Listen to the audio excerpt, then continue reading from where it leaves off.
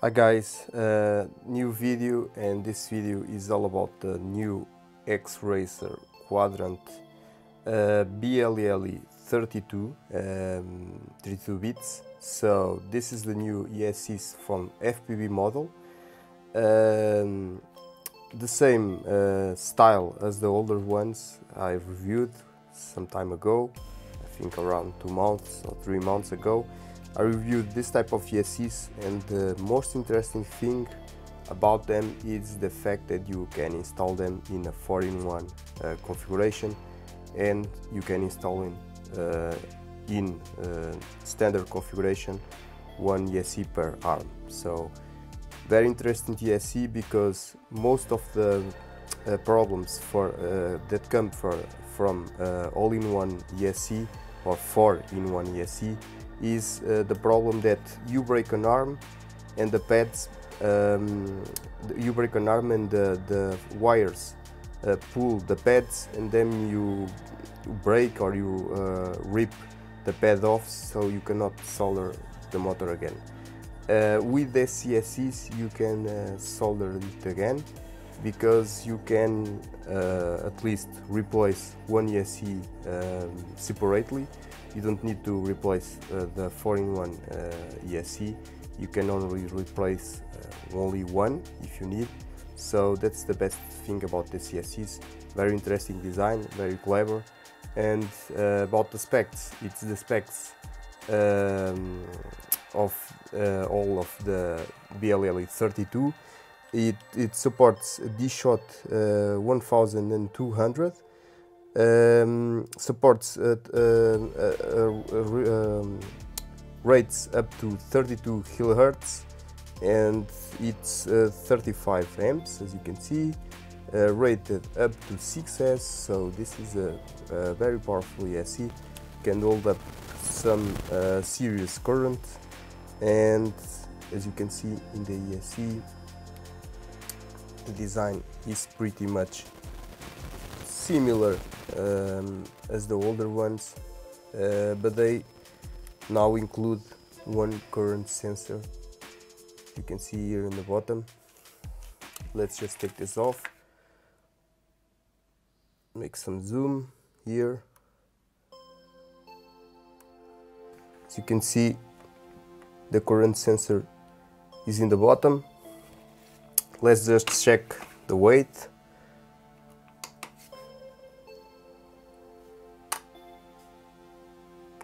.1 grams seems good. It's not heavy ESC. Let's just check the measurements. Okay.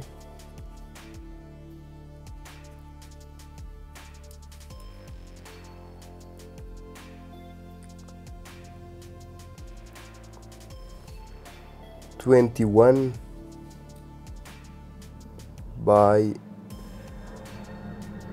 24 millimeters. 21 by 24. Okay, I will now just show you how the ESCs go together in a 4-in-1 configuration. Let me just open these boxes, these plastic cases, so I can show you.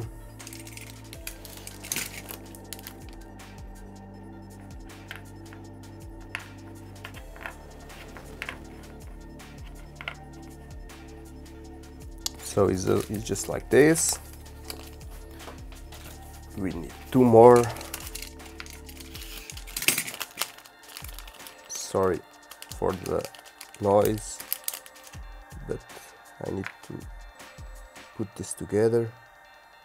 As you can see, already have 3, and we need 1 more, and it's here.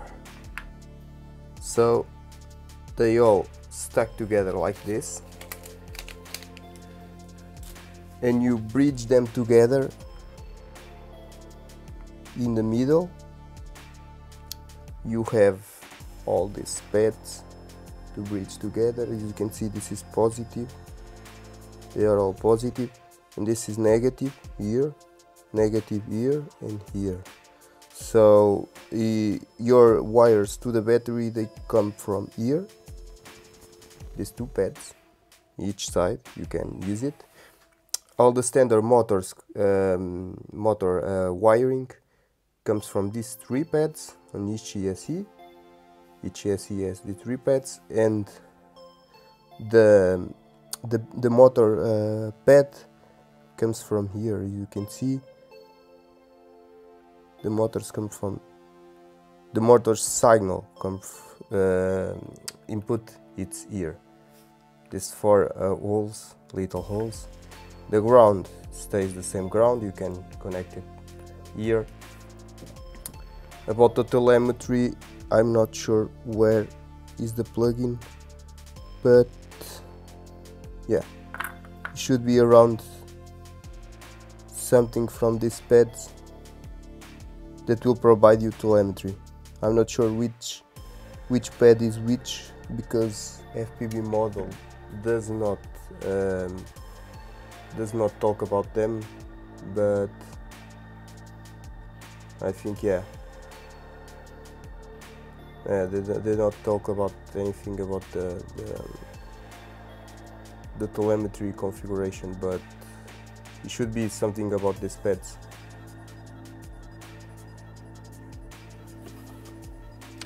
Doesn't matter now, because this is not working right now. The telemetry in the first firmware, as far as I know, it's not working now. So only in the near future, I'm sure FPV model will include that information in their page, so you can use the telemetry to use the included current sensors on the ESCs. This way you can have in real time the information about how much current each ESC is drawing, the RPM from the motor, a bit like the KISS ESCs. The KISS ESCs provide all of that right now, and it's very interesting because you can easily check how is the status of your motors at each time. So it's interesting because you can log all of that in your black box, and if you have any problem with any motor, you can check that, and that will be very handy. I will install these CSCs on my machine, and I will fly them and let you know after.